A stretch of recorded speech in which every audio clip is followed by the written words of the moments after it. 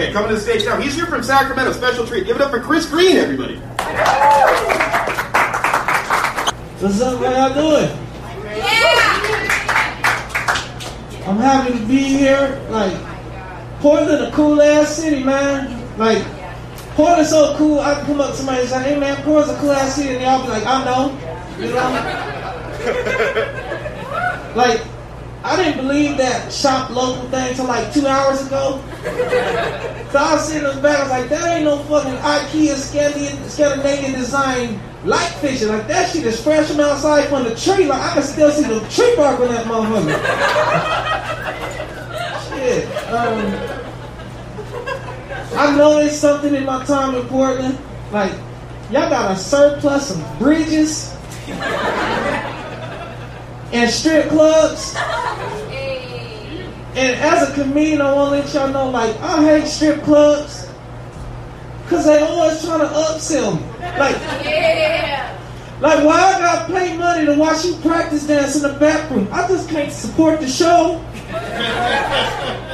Like we're all mostly comedians in here, right? So yeah, give up for comedians.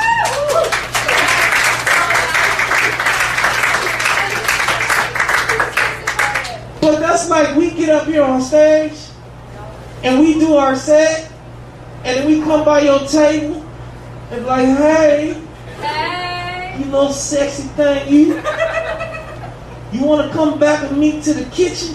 5 minutes, $15.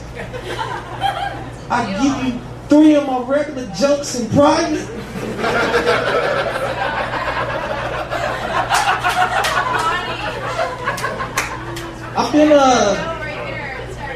I've been struggling lately. Like I don't know if y'all ever like looked in the mirror and asked yourself, like, does struggle last forever? Cause struggle is cute in your 20s. It's so relatable, you know. Everybody's on the same page. Like, you know what struggle looks like in your 20s? It just looks like you're hustling, you know. Like, look at that motherfucker. Look at that motherfucker. He got 3 jobs. He's gonna beat somebody, you know. When you in your 30s, struggle don't look good no more, you know. Like some of your friends are becoming like doctors and dentists and real estate agents. You look in that same mirror, like, mirror on the wall. What the fuck?